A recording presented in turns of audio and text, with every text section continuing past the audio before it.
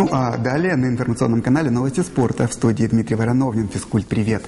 Начну сегодня с американского футбола. Наши спортсмены завершили домашний сезон встречи с пермской командой «Стальные тигры». Поддержать земляков на стадион «Динамо» пришло немало поклонников этой пока еще экзотической дисциплины. Итоги первого в истории нашего сезона сейчас подведет Татьяна Мальцева. Последняя домашняя игра – последняя возможность заявить о себе перед болельщиками, которых от встречи к встрече становится все больше. И даже если кто-то из них не до конца разбирается в правилах, не беда. Главный азарт и поддержка.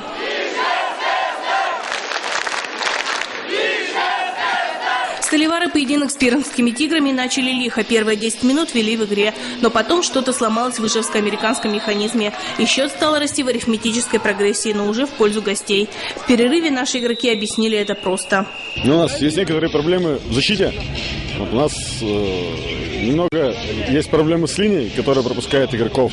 Но я думаю, сейчас во второй половине мы настроились, мы эту проблему исправим. И начнем заносить, начнем побеждать. На словах все получилось гораздо легче, чем на деле. Пермские тигры стали прочитывать комбинации живчан и в итоге не давали им достичь нужного результата. До конца поединка очковая ситуация не изменилась. Поражение хозяев 6-48. Главный тренер ижевских сталеваров Дэниел Грей подводит итоги дебютного сезона и настраивается на будущее. Я бы сказал, что нам надо сильно прибавить, и нам надо набрать существенное количество людей в команду, так, чтобы у нас на каждой позиции был как бы дух соперничества. Ну а самую последнюю игру этого года наши сталевары проведут 28 сентября на выезде против команды Озерска. У хоккеистов Глазовского «Прогресса» сезон только начался, и стартовали они не столь удачно. На Ижевской арене они принимали смоленский клуб «Славутич». В первом поединке подопечные Сергея Душкина уступили 4-6.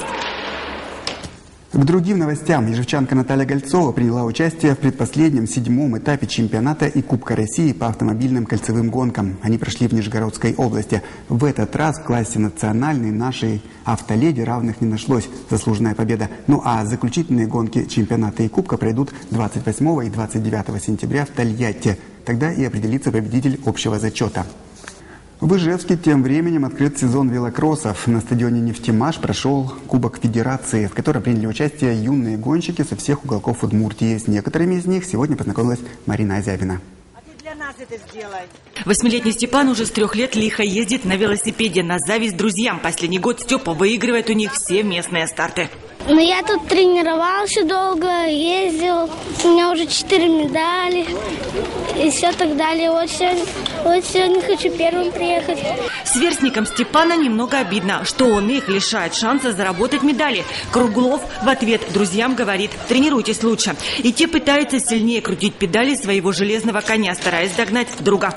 Наставников такое соперничество только радует. У детей есть цель, а главное, они занимаются спортом, а не болтаются без дела на улице. Бегут на тренировку, самая главная тренировка. Готовы здесь жить.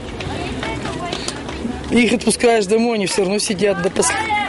Так что им нравится.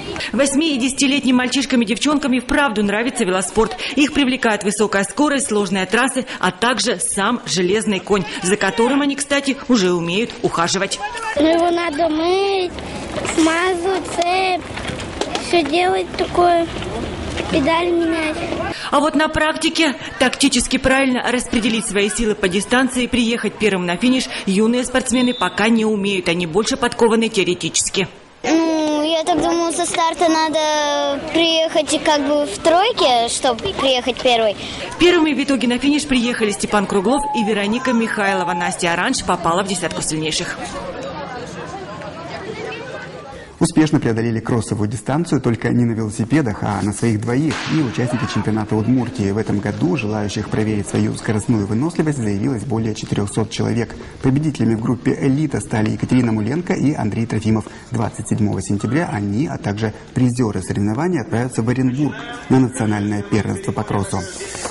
А вот участники всероссийской спартакиады трудовых коллективов из Ишкаралы уже вернулись с медалями. Напомню, в гиревом спорте у сборной Удмуртии золото, в волейболе, теннисе и турнире среди спортивных семей серебро. В десятку сильнейших не раз попадали наши спортсмены и в других видах программы, заняв в общекомандном зачете почетное 7-е место.